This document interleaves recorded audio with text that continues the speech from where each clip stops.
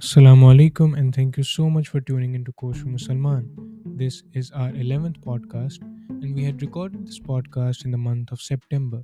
But due to Israel's colonial war on Gaza and Palestine, we decided to withhold the release of the podcast. But today, we would finally be releasing this podcast. In this podcast today, we would be in conversation with Professor SherAli Tareen, who has been a guest on the podcast previously as well. Today, we would be talking to him about his book that recently came out called Perilous Intimacies, Debating Hindu Muslim Friendship After Empire. In this groundbreaking book, Professor SherAli Tareen explores how leading South Asian Muslim thinkers, the ulama, imagined and contested the boundaries of Hindu Muslim friendship from the late 18th to the mid 20th centuries. Perilous Intimacies considers a range of topics, including Muslim scholarly translations of Hinduism, Hindu Muslim theological polemics, the question of interreligious friendship in the Qur'an, intra Muslim debates on cow sacrifice, and debates on emulating Hindu customs and habits. He asks, how did the Muslim scholars grapple with the possibilities and dangers, the promise and peril of Hindu Muslim friendship? How did they negotiate the incongruities between foundational texts and attitudes toward non Muslims that were informed by the pre modern context of Muslim empire and the realities of British colonialism, which rendered South Asian Muslims a political minority? Professor SherAli Tareen is an associate professor of religious studies at Franklin and Marshall College. He is also the author of Defending Muhammad in Modernity.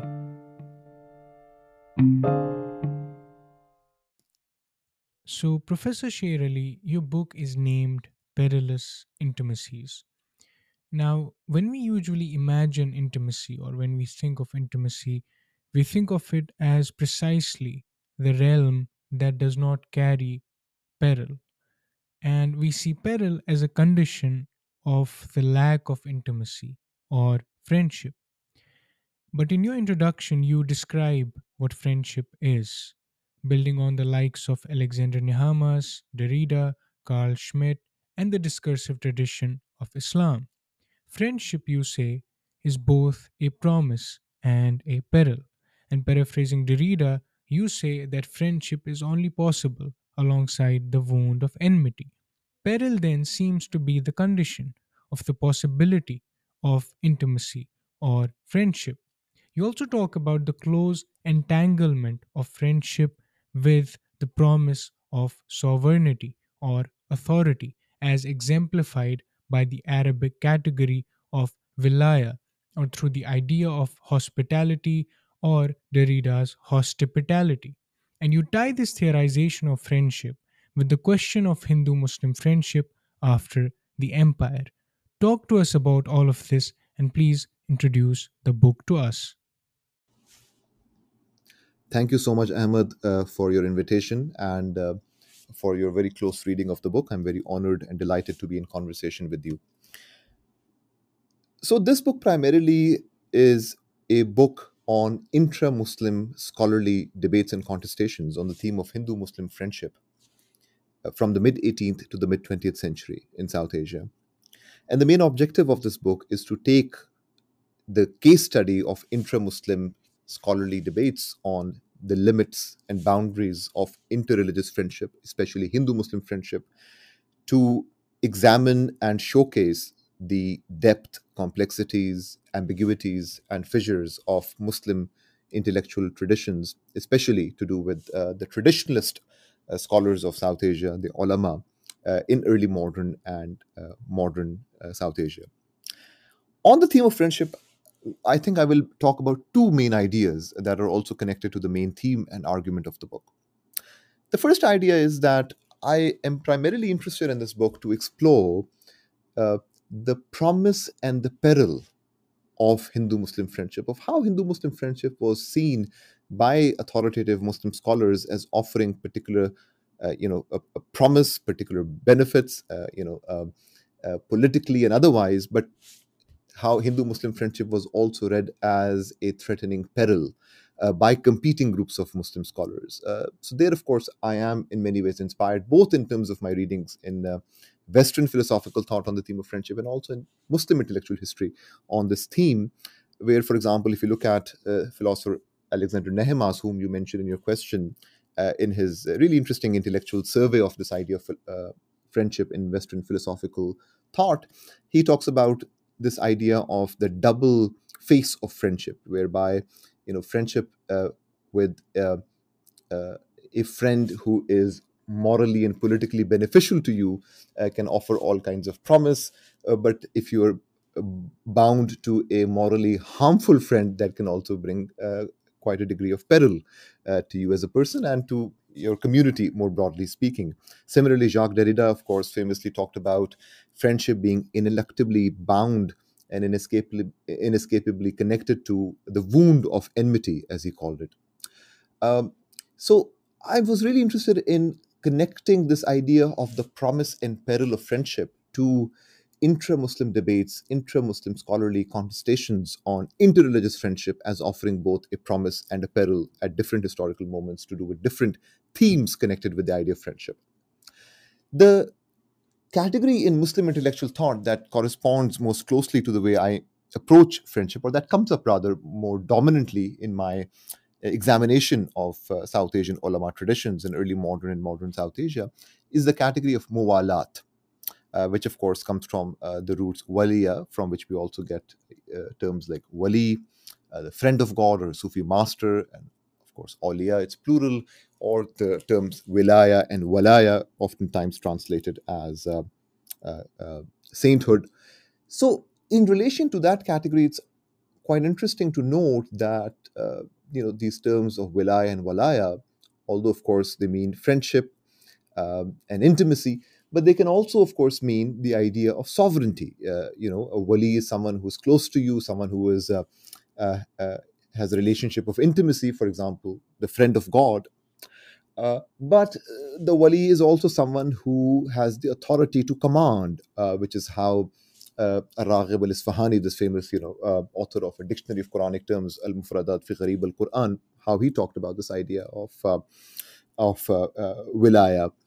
Um, so, in terms of its emic sensibility in Islam, the idea of muwalat has this kind of a dual, meaning, this kind of a dual etymology, whereby it signifies both friendship and intimacy, but also sovereignty, or the authority of command, or the authority to dispose, and so on.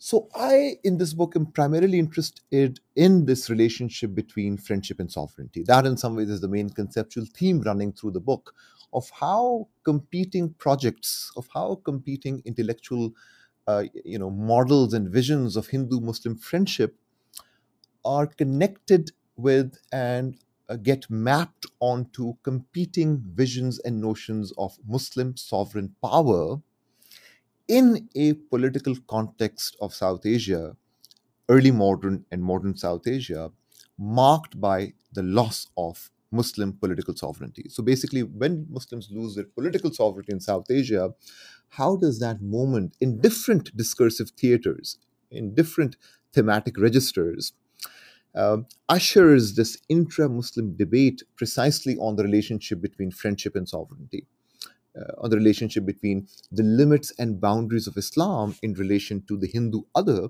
and uh, varied notions of how Muslim sovereign power has to be preserved and enshrined in the absence of Muslim political sovereignty. So this tension between friendship and sovereignty, or this relationship between friendship and sovereignty, is very central to how I approach the category of friendship.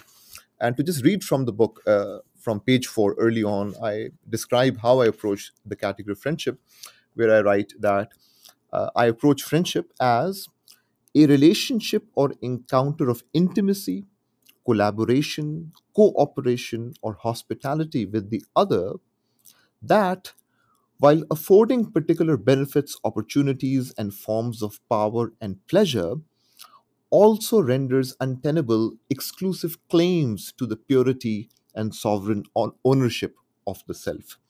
So this, uh, you know, tense relationship between friendship and sovereignty, whereby in friendship, when you're uh, ineluctably entangled with the other and with the contingencies of the other, that in itself is a marker and an announcement of the absence of the sovereignty over the self. So this relationship between friendship and sovereignty in some ways is the central conceptual theme binding through the six chapters of this book. And the last thing I will say on friendship is that in this book, um, uh, I approach friendship through a much broader lens than the commonplace notion of friendship as good relations or congeniality that we have in English today, to also include things such as political collaboration, translation of the other. You know, Jacques Derrida famously called um, translation as the condition of all hospitality, and inspired by that is the first chapter on Muslim scholarly translations of Hinduism. Um, and to also include things such as imitation of habits, customs, and rituals in everyday life. So I approach friendship through a much broader lens to also include things like political collaboration, translation, imitation. Um, but the larger objective is a detailed study of some well known and others less well known, but equally important Muslim scholars in early modern and modern South Asia on this idea of interreligious friendship, and how then their conceptions of Hindu-Muslim friendship get mapped onto competing visions of Muslim sovereignty in South Asia in the absence of Muslim political sovereignty. So I'll maybe pause there and continue the conversation with your next question.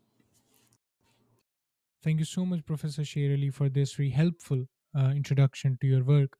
Now, speaking of interreligious translation, in the first chapter of your work, which, by the way, constantly reminded me of this very beautiful text of Walter Benjamin called Task of the Translator, you delve into this figure called Mirza Mazhar Jane Jana and his translation of Hinduism for his Muslim audience in the 18th century. And you say that Jane Janan's translation of Hindu thought and praxis represents a fascinating and hugely instructive case of interreligious translation that, while according the Hindu other remarkable theological and doctrinal hospitality, was nonetheless tethered to a Muslim political theology committed to upholding the exceptionality of Islam's normative authority. You argue then that Jani Janan then seems to preclude the imposition of binaries such as inclusivist, exclusivist on him and his thought, and thereby you also critique the framing of his project of translation as a secular project. And if I'm reading it right, Jani Janan's hospitality seems to be the hospitality that Derrida speaks about, where you have the greeting and the lodging of the foreign other as a friend in one's house on the condition that the host remains the patron, the master, and the final authority of the household. And she also call his translation a domesticating approach to translation. Talk to us about this chapter. Thanks a lot for that question, Ahmed. So, the main theme of this chapter is the relationship between interreligious friendship, which is the central theme of the entire book, and interreligious translation. And in some ways, this chapter is really inspired by the famous statement by Jacques Derrida that translation is the condition of all hospitality. So, in this chapter, I'm really interested in looking at ways in which the domain of interreligious friendship uh, emerges as one that presents the promise as well as the peril of interreligious friendship. And the focus of this chapter is on this 18th century Naqshbandi Sufi master, a famous Urdu and Persian poet from Delhi, Mirza Mazhar Jane Janan, who lived from 1699 to 1781, 8 decades of tremendous political convulsions, in which as many as 12 Mughal rulers ruled and were later dethroned. So, this pendulum of political sovereignty is slowly but decisively shifting from Mughal political sovereignty to the encroaching powers of British colonialism. And in the backdrop of that political um, uh, change and transformation, Mirza Mazhar Jane Janan composes in 1750 a letter which later gets published as a treatise in Persian, the objective of which was to translate Hindu thought, practice, texts for his Muslim audience. And there are a few major points that I make in relation to Jana Janan's translation of Hinduism. First is that, on the one hand, Jana Janan conducts a very sympathetic and a very charitable translation of Hinduism. Um, and at the crux of this translation project was the attempt to uh, posit equivalences between Islam and Hinduism, which were centered on law and theology. So, law and theology for him were the defining features or the defining aspects of Hindu thought that he found to be most representative of this religious tradition that he was translating for his Muslim audience. And he found these equivalences between categories such as Dharma Shastra, he said, is the same as Ilmul Kalam or dialectical theology in Islam, and Karma Shastra, to do with applied duties, is the same as Ilm Fiqh, or Ilmul Fiqh, knowledge of jurisprudence. So, primarily, what I try to show in this chapter is that those parts of Islam that he thought were the most important and the most decisive and the most distinguishing aspects of Islam, law and theology, those are the very aspects that he found to be distinguishing and the most important in relation to his object of translation, which was Hindu thought and practice.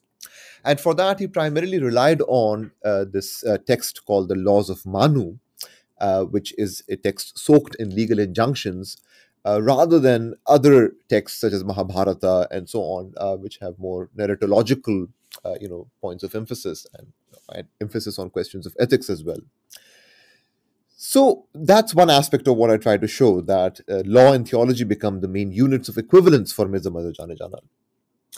But at the same time, as Jane Janan is very charitable towards Hindu thought and practice. So, for example, in addition to calling Hindu scholastic traditions as perfectly logical, as perfectly coherent, he also defends the Hindu practice of idol worship, in fact, by saying that this has no relationship or no comparison with the idol worship that we found among pre Islamic pagans, because pre Islamic pagans used to uh, approach their idols as effective and agentive in and of themselves, whereas the Hindu practice of idol worship is much closer to the Sufi practice of meditating on the master's face, or tasawwur sheikh.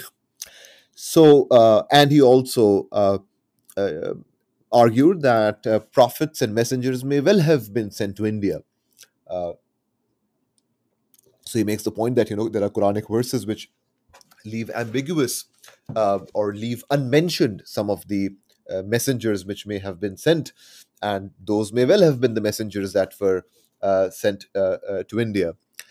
And on the question of metempsychosis, or the transference of one soul to another, or what is called tanasukh, he makes the argument that, look, if someone believes in it, you neither have to think that that person has to be charged with unbelief, and neither do you have to think that that person does not have to be charged with unbelief. So he makes this kind of an ambiguous statement that they can be or cannot be charged for unbelief. So, in general, it's a very charitable and a very fascinating translation, the specific aspects of which I, of course, go into in the chapter, but I'm just giving you some highlights here. The general tenor is one of charity, is one of hospitality, is one of trying to convince his Muslim audience about the coherence, the soundness, and the monotheistic credentials, most importantly, of Hinduism, in trying to present Hinduism as a properly monotheistic tradition with a distinct law and theology. But at the same time, Jana Janan is very careful to make sure that this charity and hospitality does not undermine the exceptionality of Islam either, and that he continues to show his fidelity to Islamic exceptionalism. And the way that he tries to do that is by positing that Hinduism may have been a tradition that was legitimate before the coming of Islam, but after the coming of Islam and after the career of Prophet Muhammad, these traditions have become abrogated.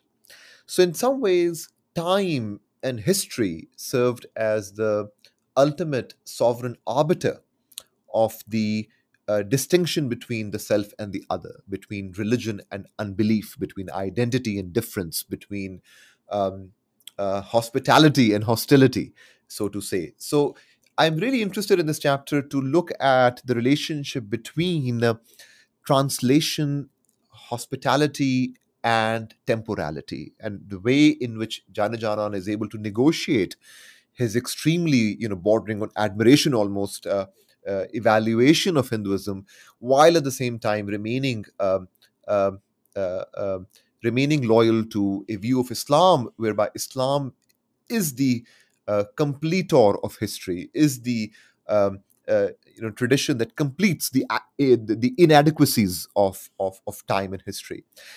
And with that, my main objective, again, as it is throughout the book, is to show that thinkers like Jana Janan were very sophisticated, and we cannot approach their thought in terms of the binary of inclusivism and exclusivism, or pluralist or Puritan. Things are a lot more complicated and more sophisticated than these kinds of binaries would allow. And the final thing that I try to argue in this chapter is that, although the object of Jana Janan's study does not quite correspond to a modern notion of Hinduism as a world religion. So, in the 18th century, and even in terms of the ways in which he refers to his object of study, so he oftentimes called them the Ahle Hind, the people of India, or when he's referring to them, he just says, things that have to do with their faith, as Ishan, of theirs, or his references oftentimes do not correspond with a modern notion of Hinduism or modern notion of Hindus in the plural either. In fact, primarily his object of study has to do with Brahmanical traditions of knowledge that he is very admiring of. But at the same time, that we cannot equate his object of study to a modern notion of a fully fledged world religion called Hinduism. Nonetheless, he did approach his translation project as involving, translating and evaluating a fully formulated, body of texts, knowledge, traditions, practices that may not correspond to Hinduism, but nonetheless, it was not some kind of an amorphous and completely ambiguous object of translation either. So I tried to present and situate Jana Janan in these ongoing conversations in the Western Academy on the whole question of the continuities and the ruptures between pre-colonial and colonial imaginaries and conceptions of religion, and especially how that connects to the career of Hinduism, which is an object of tremendous debate in the Western Academy, with sophisticated arguments on both sides of the debate. But I tried to intervene in that debate by uh, presenting the possibilities of the role that a thinker like Jane Janan and Muslim translations of Hinduism more broadly can play in terms of adding some nuance to that whole debate. And my main argument there is that there are many aspects of his translation project that simulate, that seem quite that resemble colonial notions of translation in terms of the attempts to theologize Hinduism, laws of Manu being the main reference point, which was the case also with British Orientalist scholars, as Gauri Vishwanathan has shown, in his attempt to show that uh,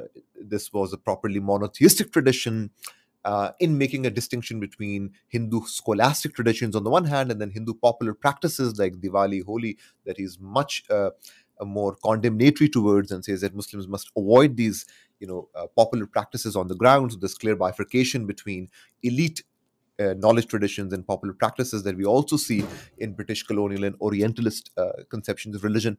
But I end up arguing in the book that, and in this chapter, that despite the seeming similarities and the seeming resemblances, nonetheless, there is a very important difference between colonial regimes of uh, interreligious translation and Jana Janan's project of interreligious translation.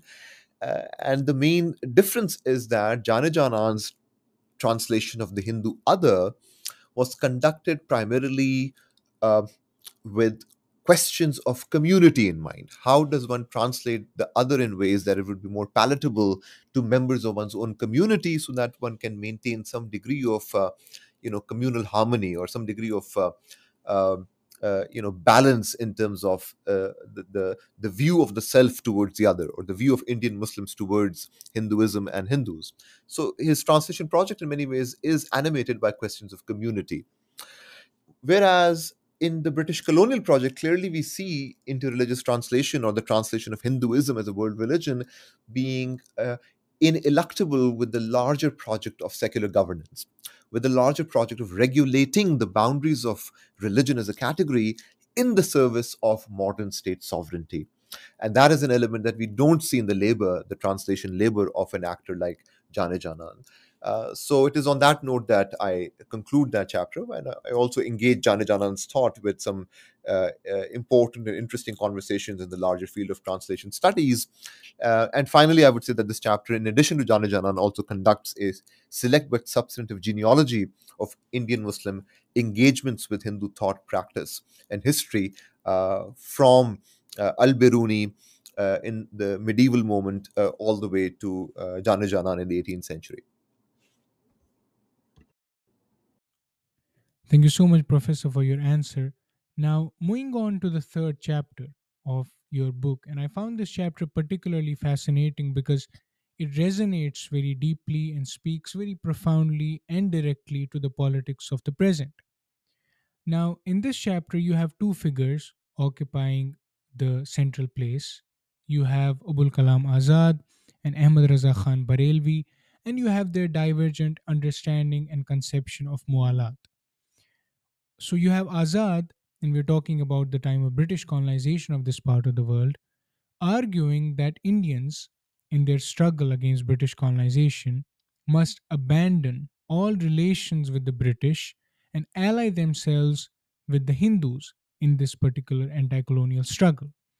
On the other hand, you have Khan chastising Azad and those who thought like him for enabling Hindu Muslim intimacy, which he felt was a greater peril for Muslims than British colonization, as it would lead to the erasure of the very Muslim self.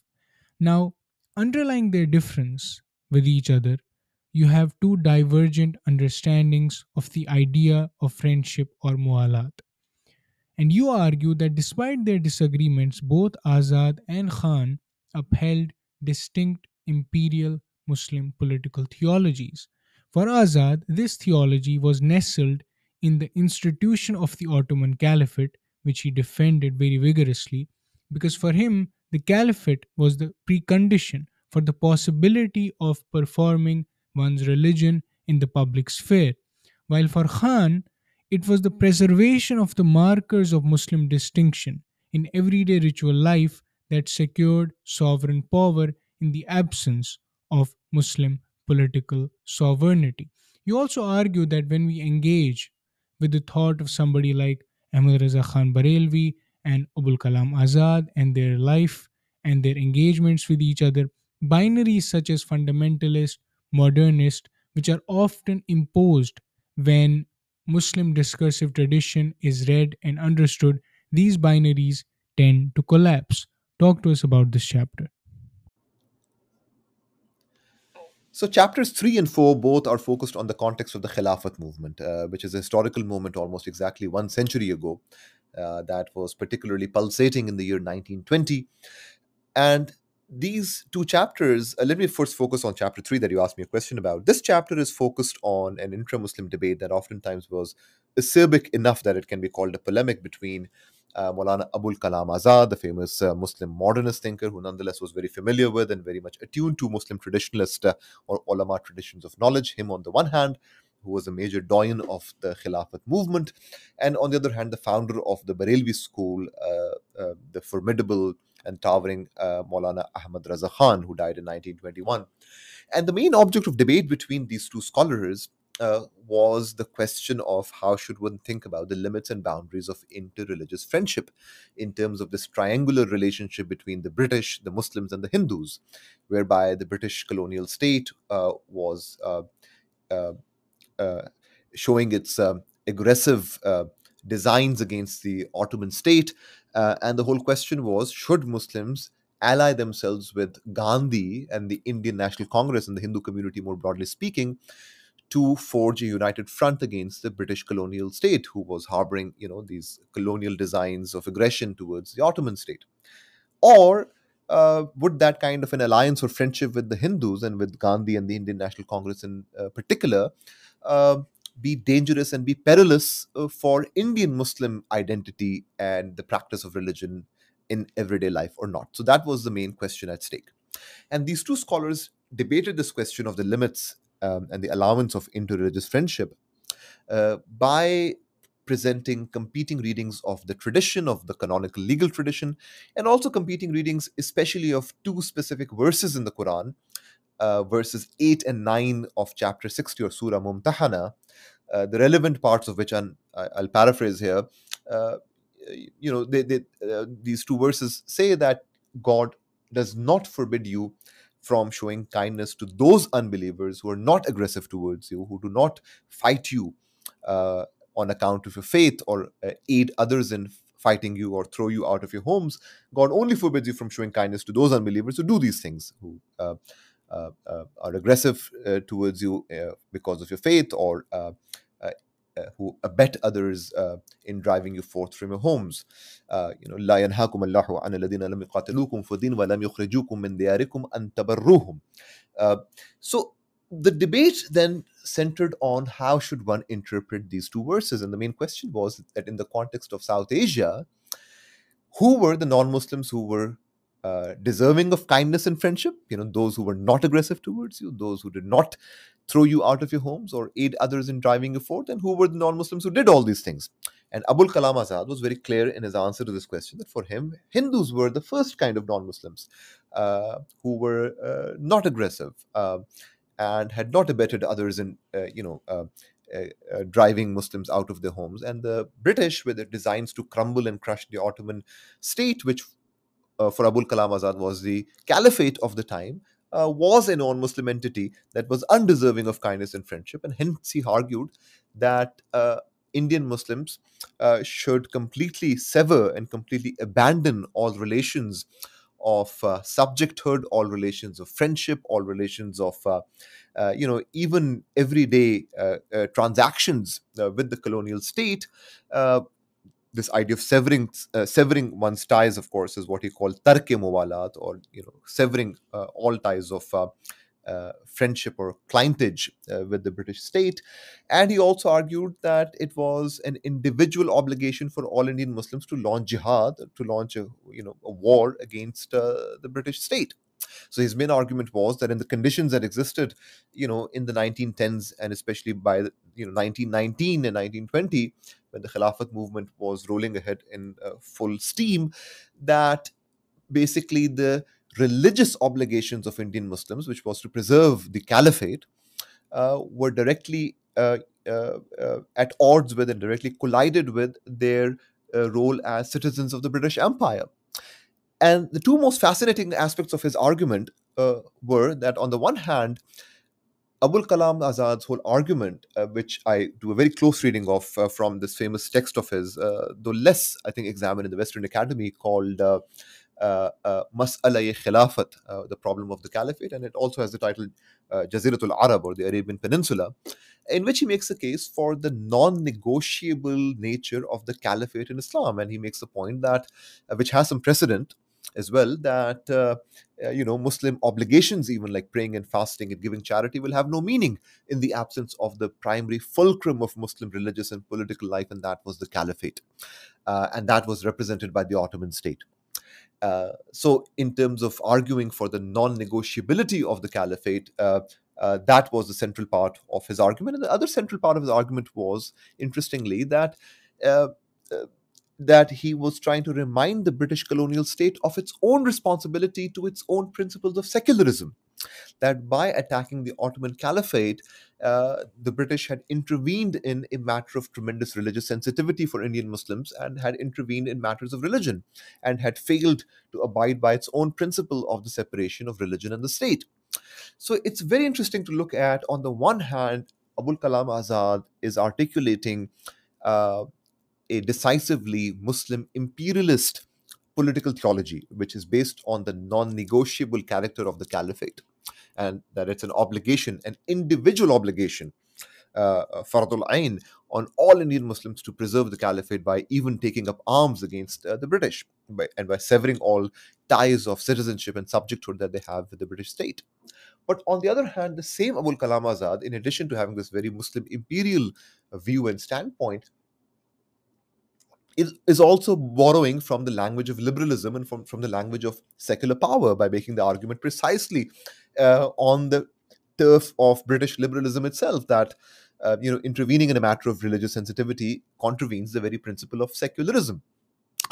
Anyway, so as a counterpoint to this argument, Ahmad Raza Khan, whose argument is also extremely interesting and sophisticated, and again, I won't be able to go into the details here, but his main argument pivoted on two crucial counterpoints, one of which was that one cannot approach Hindus as a community which had not fought Muslims on the basis of religion, or who had not, thrown Muslims out of their homes. He argued that that happens, village to village in India, and he made the argument that try sacrificing a cow in any a town or village where there is a majority Hindu population and see what happens to you. So on the one hand, in terms of verse 8 of Surah Mumtahana, Hindus do not correspond to a community who have not fought against you on account of religion.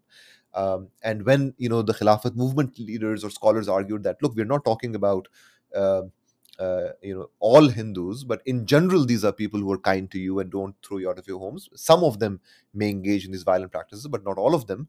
To that, Ahmad Raza Khan responded that, okay, in that case, that not all British people harbor evil designs against the Ottoman state either. It's some British people from the British state rather. So this the import of these verses um, does not correspond to each and every member of a community being hostile or not hostile. And the other argument that he made, Ahmad Raza Khan, and that's basically the most substantive and the most important aspect of his argument, was that by engaging the Hindu community in a relationship of friendship and intimacy, muwalat, that would undermine and eventually erase the markers of Muslim distinction in the public sphere. Shi'ar Islam, or the plural, of course, Sha'air Islam, or Sha'airul Islam in Arabic, the distinctive markers such as cow sacrifice, such as prayers in mosques, and so on, the distinctive ritual markers that distinguish religious identity and difference in the public sphere. And for him, in the absence of Muslim political sovereignty, in the absence of a Muslim state, it was precisely and primarily in the regulation and the choreography of everyday ritual life that Muslim sovereign power was enshrined and should be preserved. And that's what he saw threatened by the Khilafat movement project of people like Abul Kalam Azad to promote Hindu Muslim friendship and intimacy through this kind of a political collaboration between Gandhi and the Khilafat movement.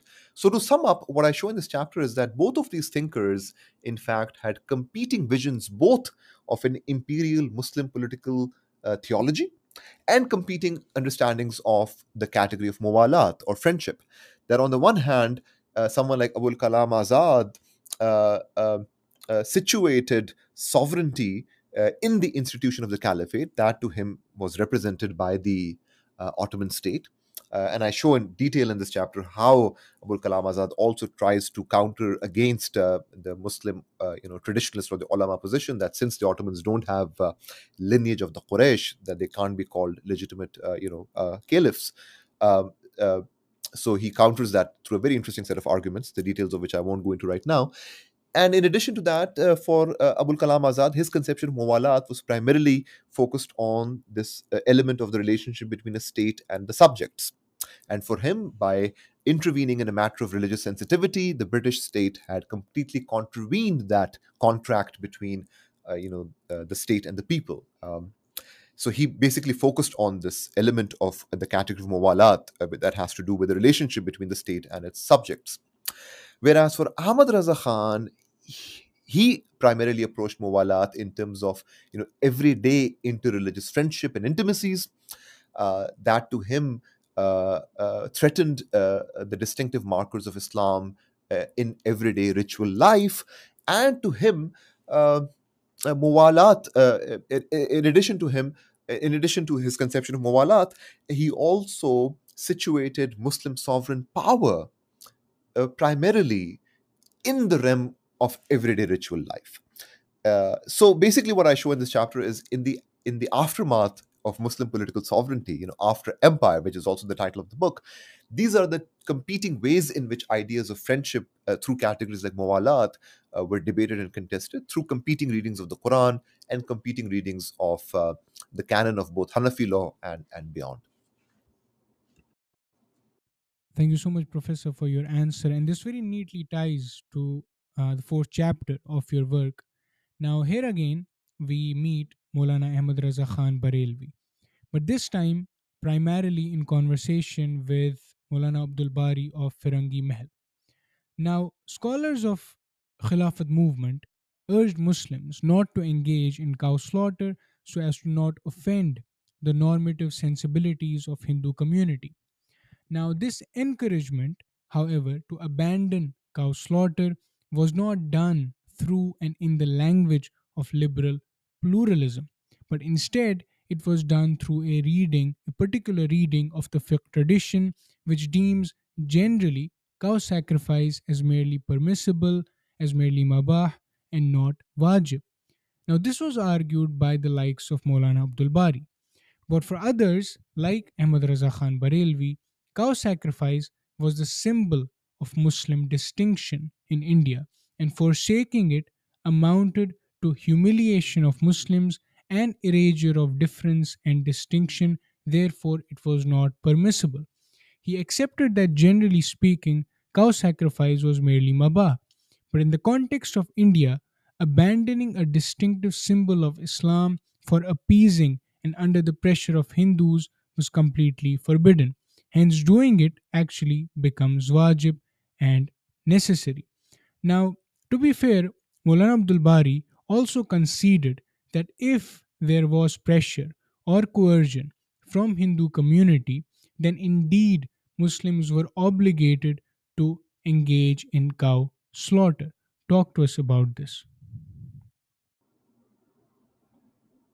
So this chapter, in some ways, continues with the context of Khilafat movement, but it looks at the thought of two scholars who are, in many ways, major uh, actors in the terrain of Muslim intellectual traditions in South Asia.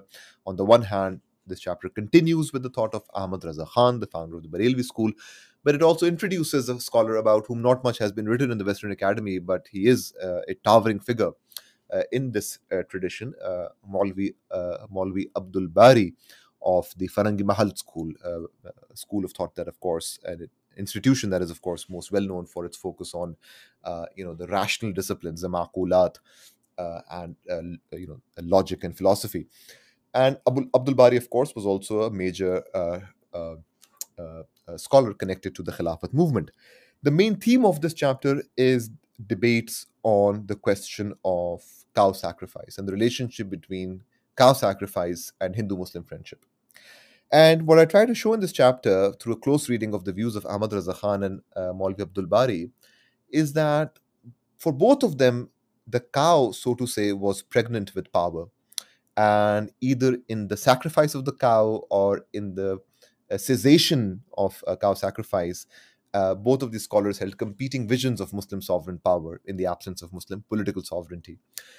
On the one hand, for Maulana Ahmad Raza Khan, cow sacrifice to him was among the distinctive markers of Islam in India.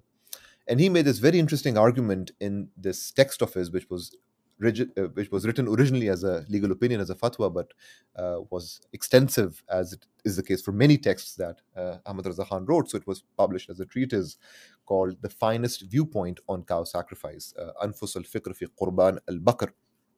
And this chapter does a very close reading of that text, in which Maulana Ahmad Raza Khan argued that generally cow sacrifice is simply permissible according to the Sharia, that it's not obligatory. But in the specific context of South Asia, it is in fact an obligation to continue cow sacrifice because it is a distinctive marker of Islam, shi'ar Islam, and to cease its practice, to cease cow sacrifice under the pressure or the coercion of Gandhi and the Indian National Congress or the Hindu community more broadly, would mean extinguishing a distinctive marker of Islam under the pressure, under the coercion of a non Muslim community. And that would be completely um, contrary to the spirit and the purpose of the Sharia, which is to maintain the superiority and the sovereign supremacy of Muslims over non Muslims. So that was at the crux of his legal argument. And the other parts of his argument were really fascinating. That on the one hand, Ahmad Reza Khan made this legal argument that in the context of South Asia, cow sacrifice is not just simply permissible, but in fact is obligatory, and you cannot seize it under the pressure coercion of a non-Muslim entity. On the other hand, he made the argument that the British colonial government should be the first to prevent that from happening. Why? Because the pressure for Indian Muslims to abandon cow sacrifice would contravene the very British colonial principle of religious freedom, whereby a matter of tremendous religious importance to Muslims, that of sacrificing cows, would be extinguished and would be blocked uh, because of the duress and the pressure of a non-Muslim community. So that would in fact go against the very principle of religious freedom or mazhabi azadi. Then he also made the argument that look, even in the Hindu tradition, when you look at the Vedas and we look at the whole Vedic, ritual economy, Hindu gods, there are clear, textual precedents of Hindu gods having made, sacrifice of cows, and that they, in fact, as Ahmad Raza Khan put it, that the pleasures of beef were not denied to them. So when there is debate and differing opinions even within Hinduism, why are we Muslims, Indian Muslims, being so enthusiastic about extinguishing a distinguishing marker of Islam? So I show how someone like Ahmad Raza Khan is very, dexterous and very effective in terms of combining different, elements from Muslim canonical thought, in terms of the tradition of Hanafi jurisprudence, from colonial law, um, uh, to comparative readings of Hinduism, to stitch a broader argument that had to do with establishing cow sacrifice as among the distinctive markers of Islam, and one that, if denied to Muslims, especially under the pressure of non Muslims, would be completely contrary to the Sharia and to colonial law at the same time. So I'm very interested in this chapter in terms of how someone like Ahmad Raza Khan brings together different threads and aspects of colonial law and the tradition of Hanafi jurisprudence, in terms of the encounter between a pre-modern Muslim imperial logic of law in relation to Muslim non-Muslim relations, its encounter with a modern British colonial understanding of law for the maintenance of public order and for the regulation of relations between different religious communities at the service of British state sovereignty. So the encounter between these two regimes of law and its different assumptions is a very fascinating and frictious encounter that I try to present in this chapter. And Maulvi Abdul Bari, on the other hand, whose thought is also looked at in much depth, he makes the argument on the very turf of Ahmad Raza Khan, by making the argument that if you're going to argue about distinctive markers of Islam, and he's very respectful.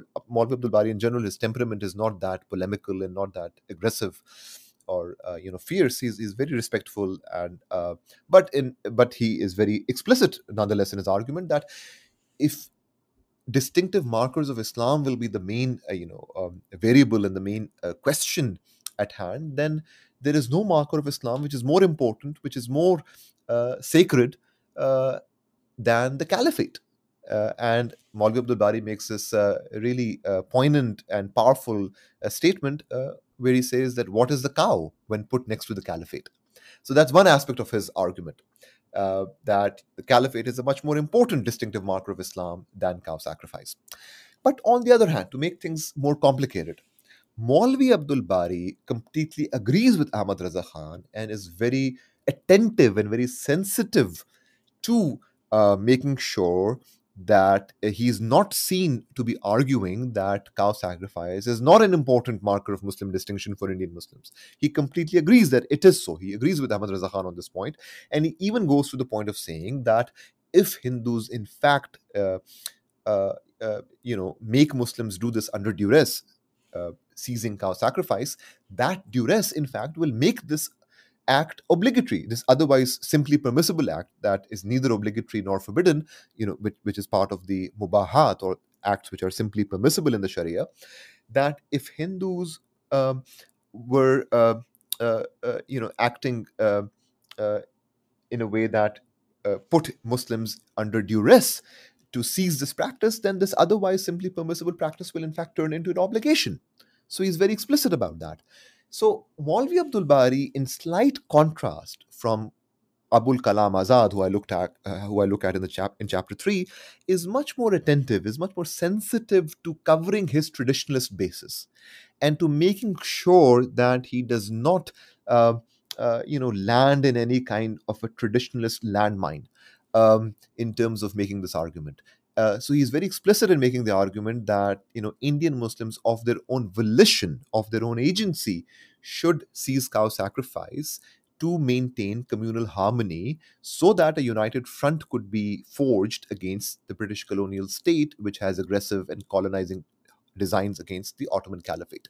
And he makes a fascinating argument that this relationship of Hindu-Muslim friendship that will be, forged as a result of giving up on cow sacrifice, but out of one's own volition, this is something that Maulvi Abdul Bari called an exception to the norm, kharqul aada, an exception to the norm, which was to be instituted in this time and moment of emergency, when the most important marker of Islam, the caliphate, was under threat. So, in this moment of politico theological tribulation, Muslims should forge a partnership with Hindus as a departure from the norm, as an exception to the norm, kharqul ada.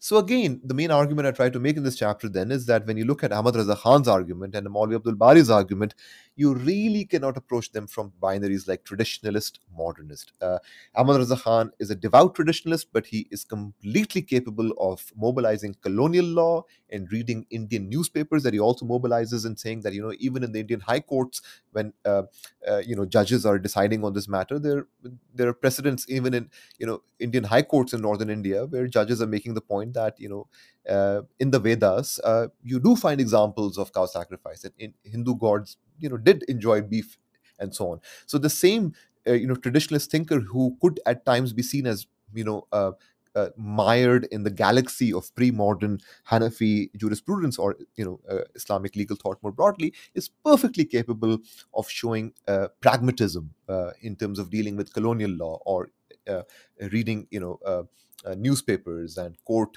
judgments on these questions. So we cannot approach him through a traditionalist or an anti-modern kind of a framing. On the other hand, someone like Maulvi Abdul Bari, on the one hand, he's making an argument which is for Hindu-Muslim intimacy, Hindu-Muslim friendship, but at the same time, which could be seen as a seemingly modernist project, but at the same time, he's very, very careful to keep his traditionalist basis covered, and he's very, very careful to articulate his argument in an idiom and in a fashion which would satisfy the normative and hermeneutical or interpretive protocols of Muslim traditionalism as well. So these debates again cannot be approached through the binaries of traditionalist, modernist, inclusivist, exclusivist, Puritan, pluralist. That's again something that I show in this chapter. And more specifically, what I show is how the cow and its death or life were invested in competing visions and imaginaries of Muslim political power and sovereignty in the absence of a Muslim state for both Ahmad Raza Khan and Maulvi Abdul Bari. Now, one of the very interesting ideas that you talk about or explore in your book is the idea of tashabbuh. Tashabbuh, as it's understood by Muslim scholars and Muslims in general, is the reprehensible imitation of non Muslims. Now, this is based on the prophetic hadith in which the Prophet ﷺ, he says, "Man tashabbaha biqawmin fahuwa minhum," which means that whoever imitates a people is from them. Now, obviously, the question that arises from this prophetic hadith is imitating in what? So, how does one define and delimit tashabbuh? What is its scope? What are its limits? Now, as you argue, it was seen by Muslim scholars by and large as harmful intimacy and friendship with the other, which may lead to the erasure and indistinction of Muslims. So, the hierarchy of the self and the other was maintained through avoiding tashabbuh. Now, you discuss these questions by bringing forth the ideas on this subject of the likes of Ahmad Raza Khan, Rashid Gangohi, Qasim Nanotwi, Shah Abdul Aziz, and against them the likes of Sayyid Ahmad Khan.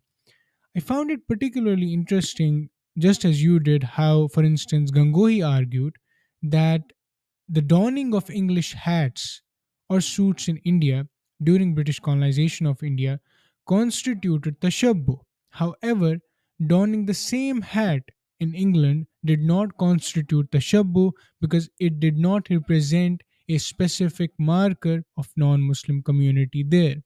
So, commenting on Gangohi's view, you argue that the reprehensibility of imitation was attached to the way in which it breached a taboo. Now, talk to us about the intra Muslim discussions on tashabbuh, especially if you could, Qari Tayyib's discourse on it, which I found particularly sophisticated and rich. The main theme of this book, of course, is how our concepts invested in maintaining a Muslim non Muslim distinction and grounded in a context of Muslim imperial sovereignty.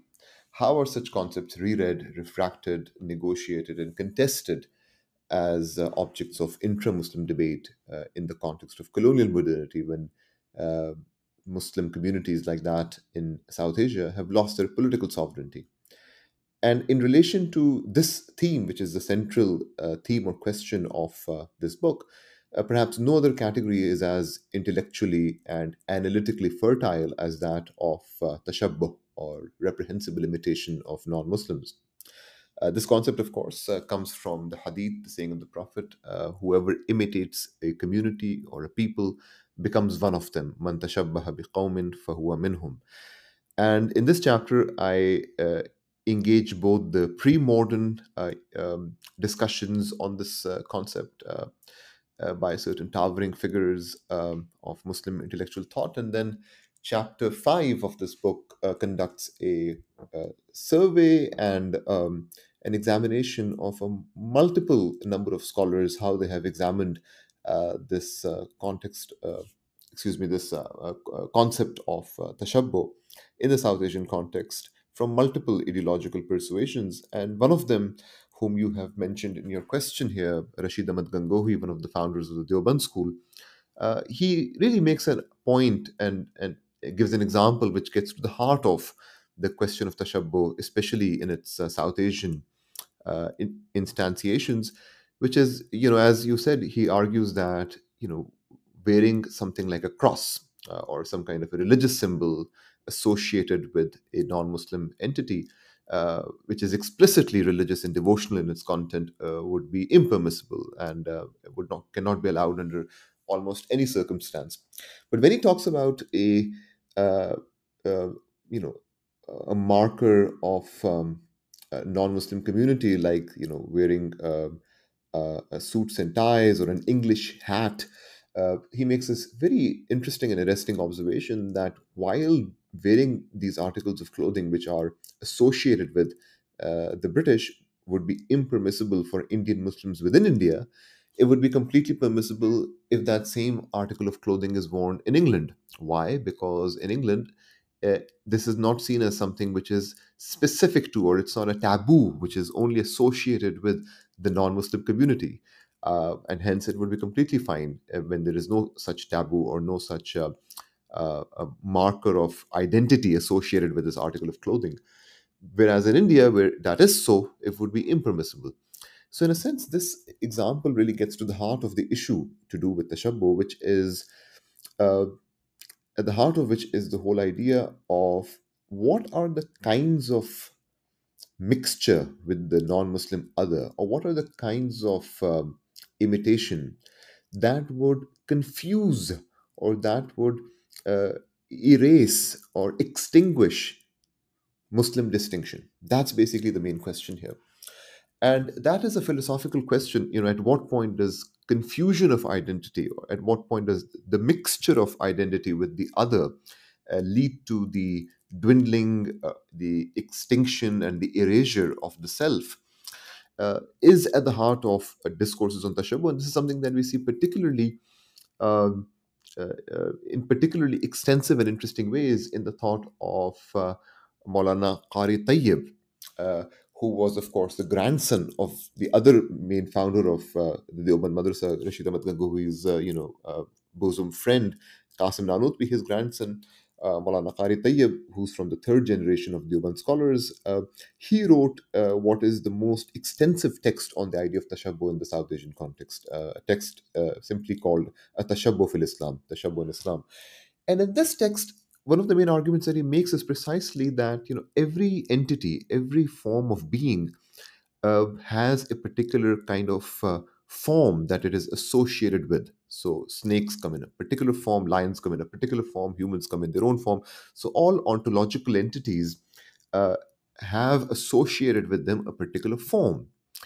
And when that form starts getting mixed up, or when that form starts getting obfuscated um, by an entity which has a different form, then that kind of mixture or that kind of obfuscation leads to the erasure and to the extinction of the entity that that form represents. So, for example, if a rope starts acting like a snake, after some time, people will associate that rope as a snake and not as a rope anymore. So, basically, uh, the, the thrust of Qasim Nanotwi's discourse on tashabbuh was on the importance of maintaining distinction and how mixture and obfuscation, what in Arabic and Urdu, ikhtilat and iltibas,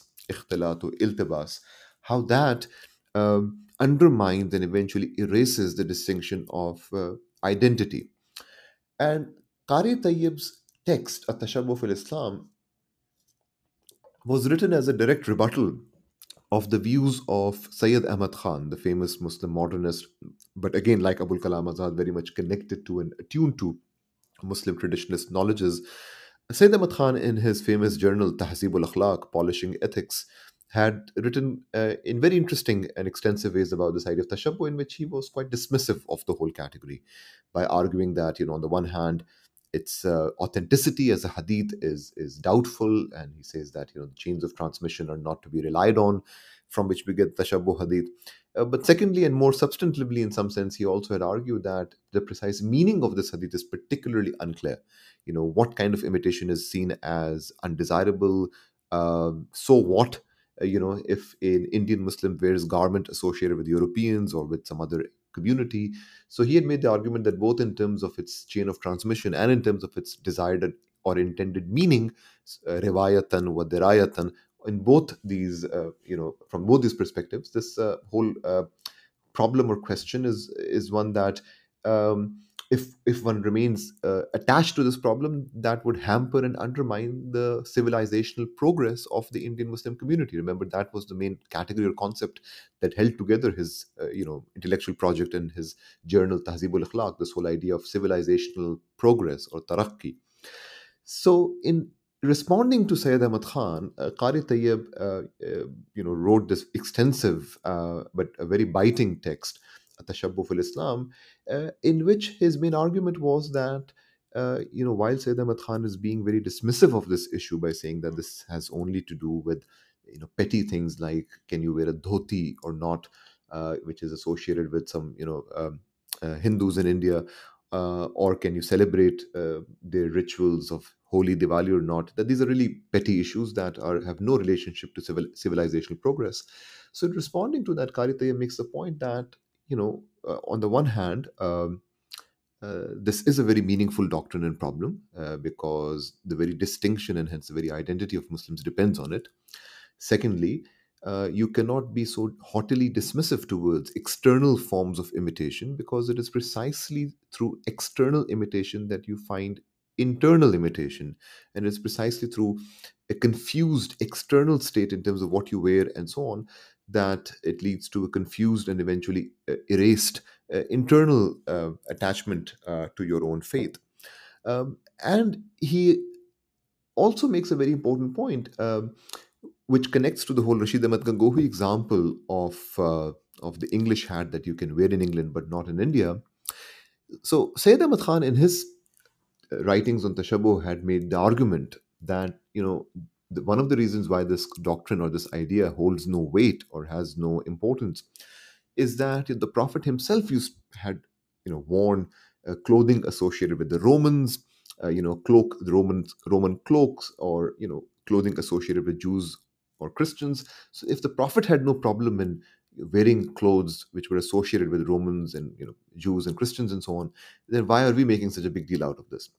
So in responding to that, Qari Tayyib made the argument that when the Prophet wore a cloak which was associated with the Romans, the thing to keep in mind here is that the only reason that cloak was called a Roman cloak is because, um, uh, or, associated with the Christian community, is simply functionality, that they were the ones who used to produce cloaks at that time. So it's not that that cloak was a marker of distinction for that community. It was not some kind of a marker of distinction for the Christians and so on. It was just the case that coincidentally they were the ones who were the main manufacturers and producers of that garment.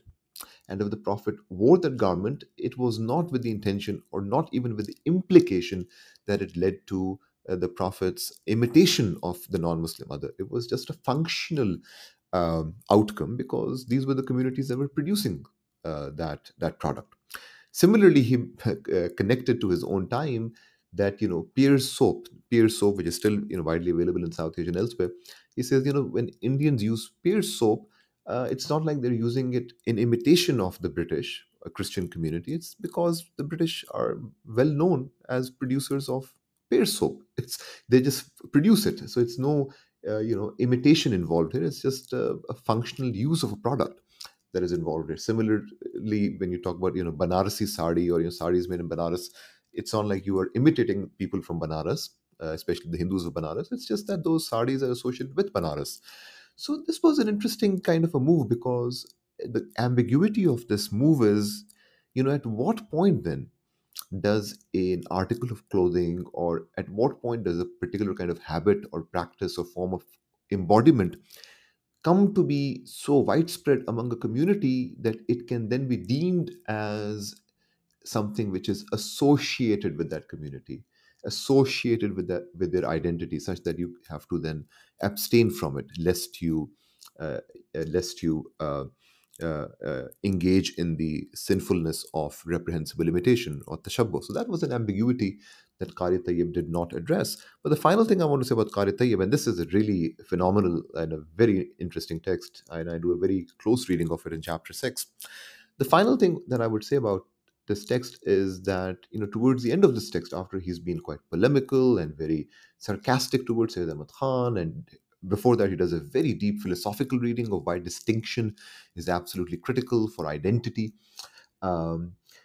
At the very end of this text, he makes the point that, in fact, the foundational stone, as he calls it, of the problem of tashabbuh is that of love. That when you are madly in love with an entity, you do all that you can to uh, uh, to remain aloof from, to remain distant from any entity that is not your beloved. And hence tashabbuh, or trying to abstain from imitation, was in some ways an expression of prophetic love. That because as Muslims we love the Prophet, peace be upon him, to this degree, that anything foreign that might even hint at some other entity coming in between this lover beloved relationship would be seen as something undesirable.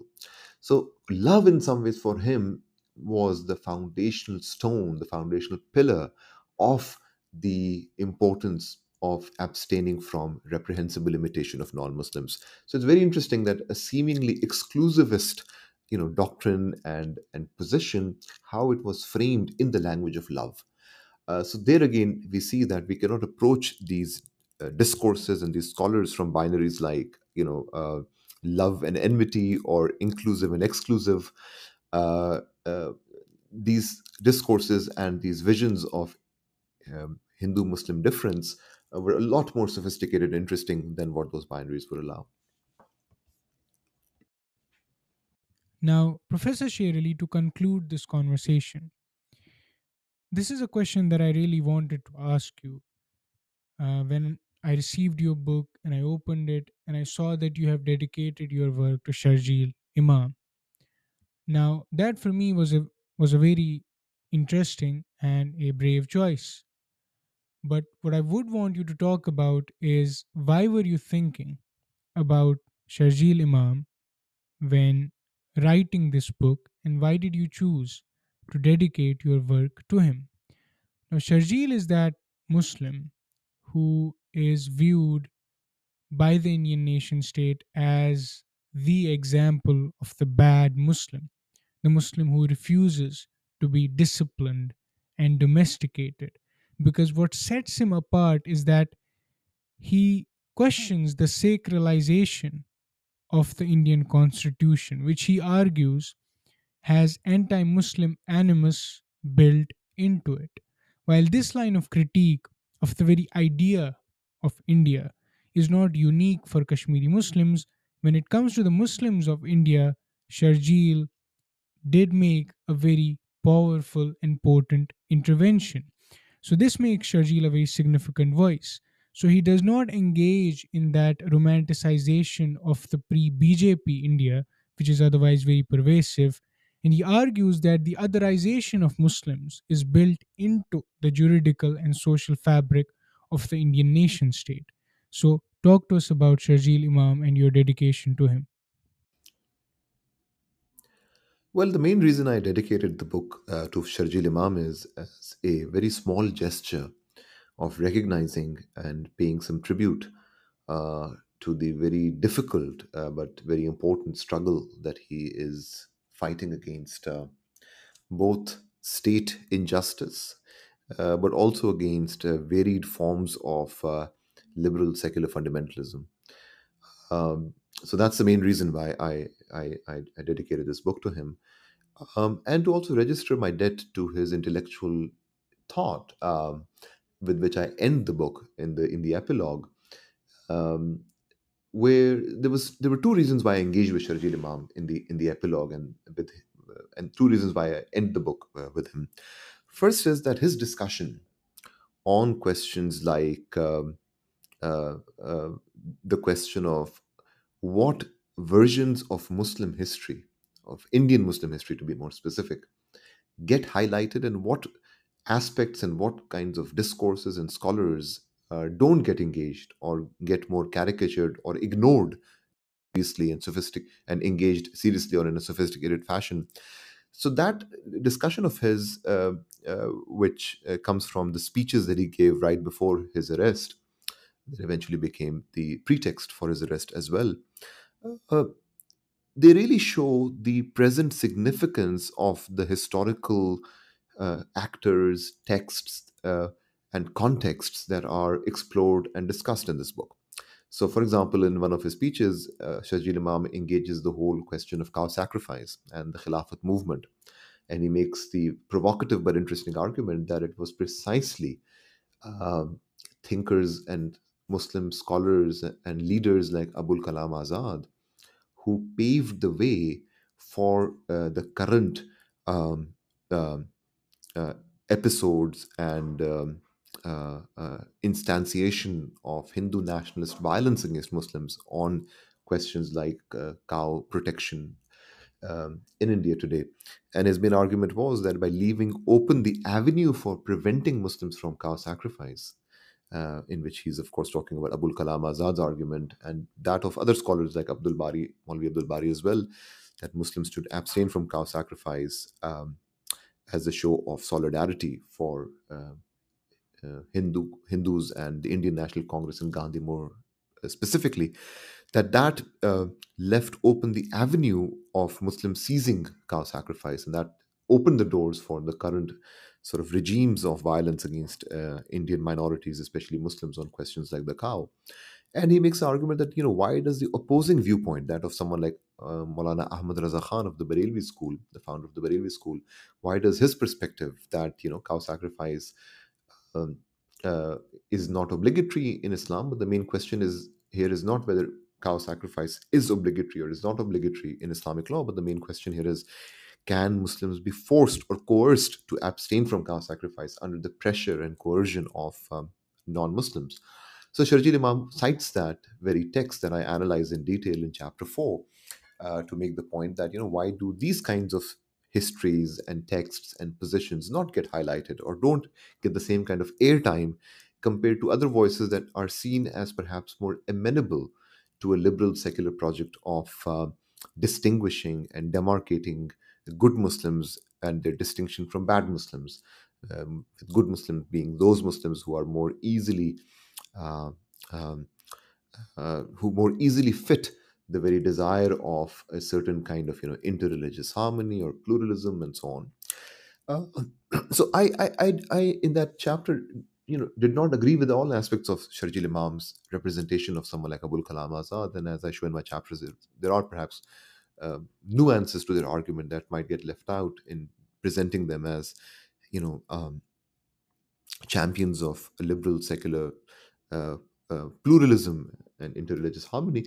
But I did find Sharjil Imam's provocation to be very, very useful and very important to take note of in terms of how do certain kinds of secular expectations of the present color our view of which fragments and parts of the past are worthy to talk about and are worthy to analyze and worthy of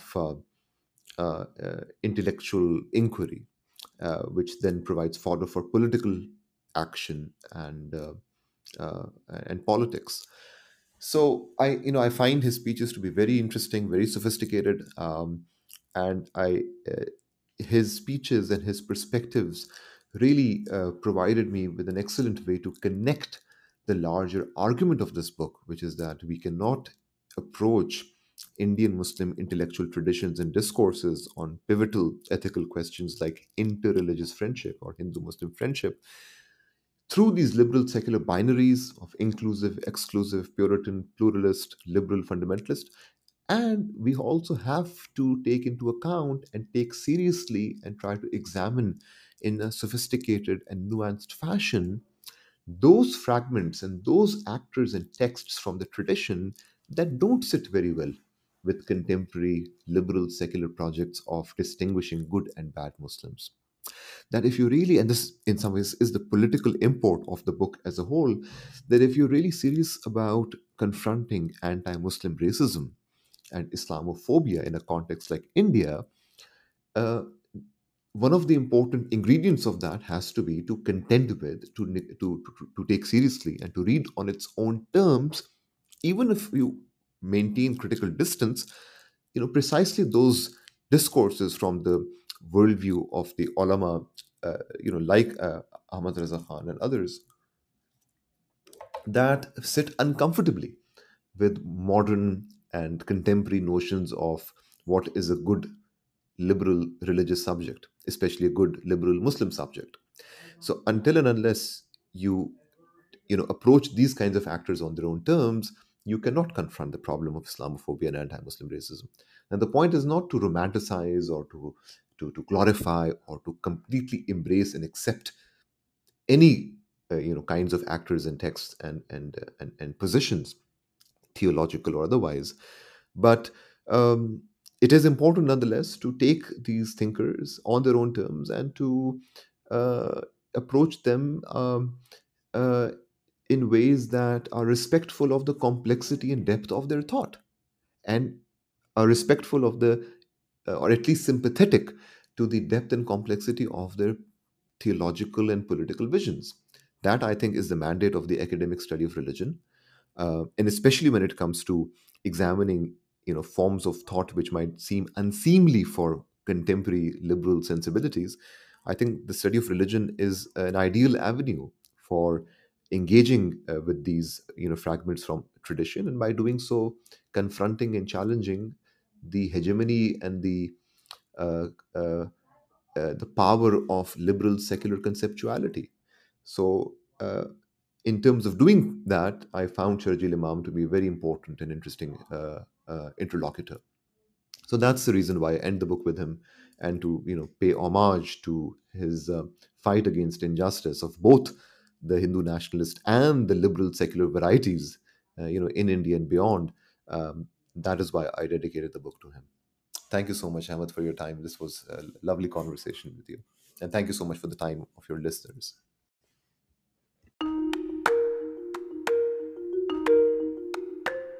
Thank you so much, Professor SherAli Tareen. This brings us to the end of our conversation, and thanks to everybody who tuned in and listened to this conversation. Our next podcast, hopefully, will be on the Palestinian liberation struggle and the promise that it offers. Thank you so much.